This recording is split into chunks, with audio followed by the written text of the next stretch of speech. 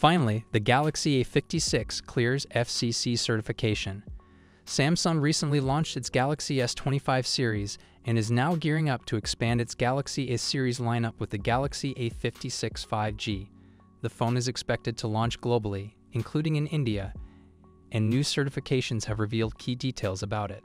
Before we move forward, here's a quick reminder. Samsung is offering some incredible pre-order deals for the Galaxy S25 Ultra. You can get up to $900 in trade-in value, an instant $300 Samsung credit for storage upgrades or add-ons, and an extra $50 credit if you use the special link in the description. To claim the bonus credit, make sure to place your order within 30 minutes of clicking the link. The Galaxy A56, with the model number SM-A566E/DS, has passed FCC certification, as reported by MySmartPrice.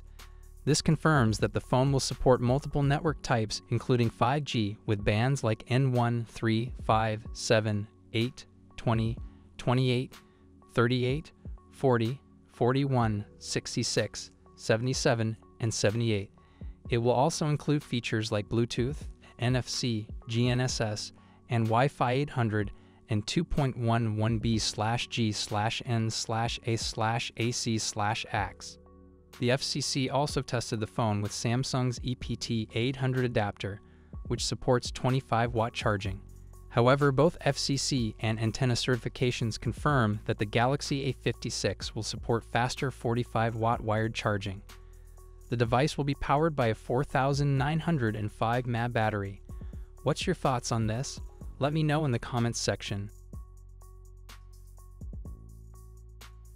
Samsung is gearing up to launch 3 new mid-range smartphones from its Galaxy A series, the Galaxy A56, A36, and A26.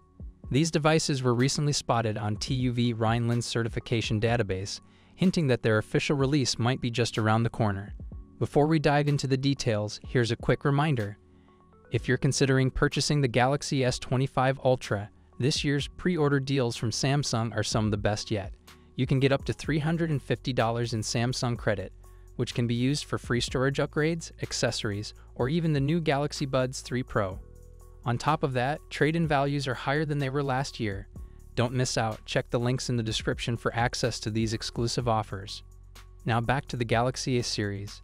The Galaxy A26 appeared with model numbers like SM-A266B/DS, SM-A226B, SM-A266M/DS, and SM-A266M. The Galaxy A36 was listed under various model numbers, including SM-A366B, SM-A366B/DS, SM-A366E, and more. Lastly, the Galaxy A56, the most premium of the three, showed up in multiple variants such as SM-A566B/DS and A566E.